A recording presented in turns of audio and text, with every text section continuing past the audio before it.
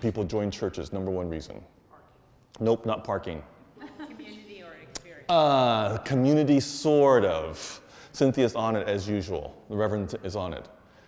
It's warmth. Yeah. The quotient was hospitality, warmth, right?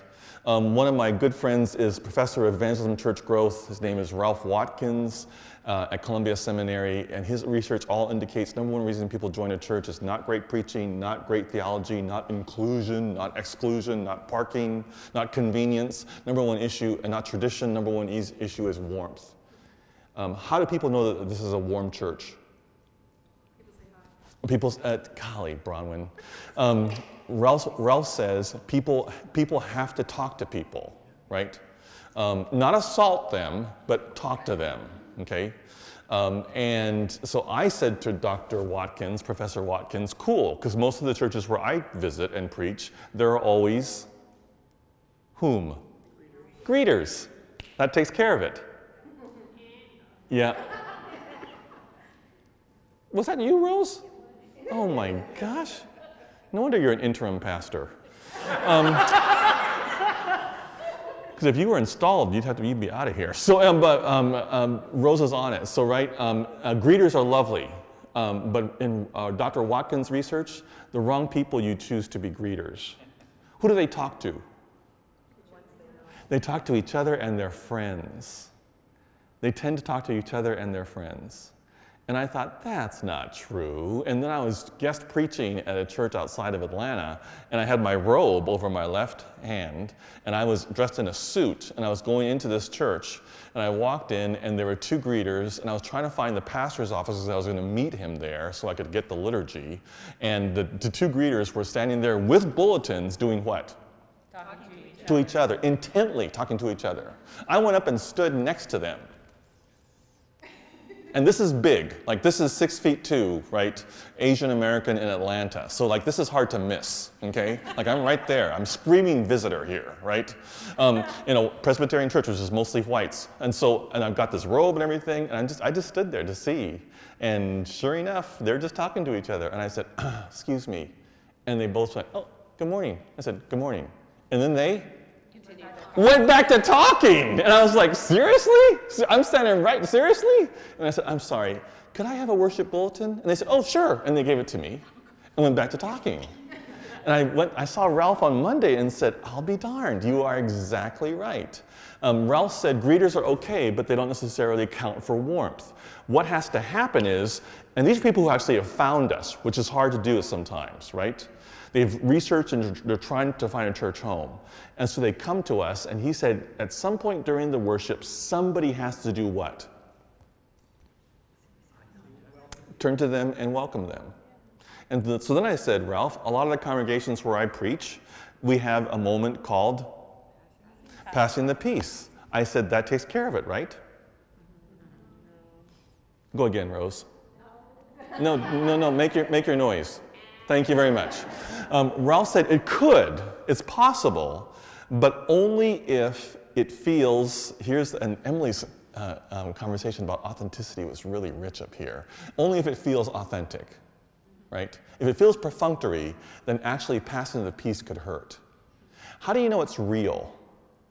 How do you know the way people greet each other. Say more, Cynthia. I mean, we don't do it every Sunday, but when we do, there's this sense of like, you see people actually hugging each other.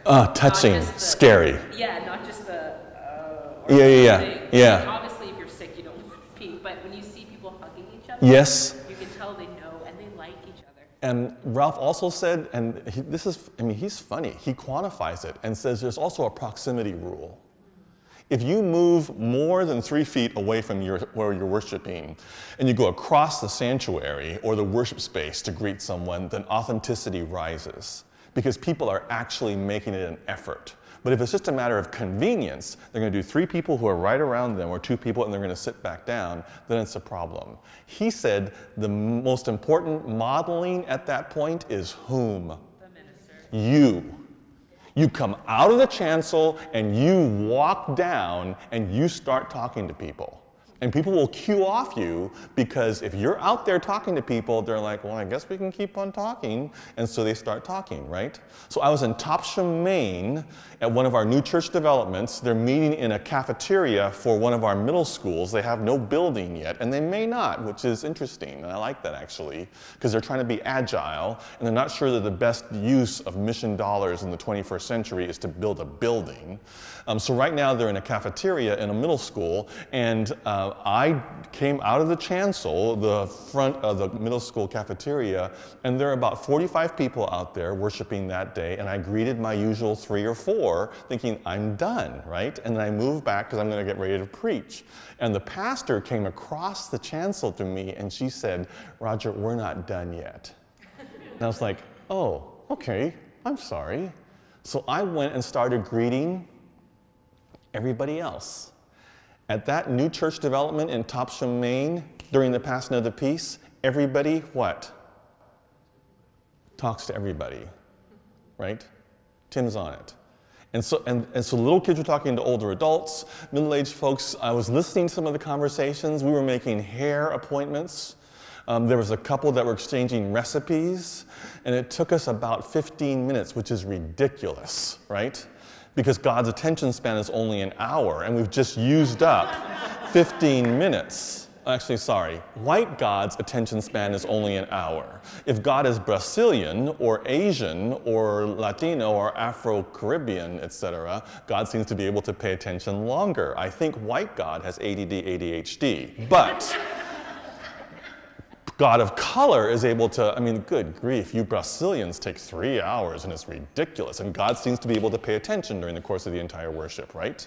But only white gods we only have an hour, and so 15 minutes is taken up during the passing of the peace. I said afterwards at lunch, I said to the pastor and her husband, I said, seriously, like that happens every Sunday? And she said, Roger, we are a new worshiping community. We are desperately trying to find out who we are. And she said, sometimes I think the passing of the peace is the proclamation of the word, right? You model that. You model it.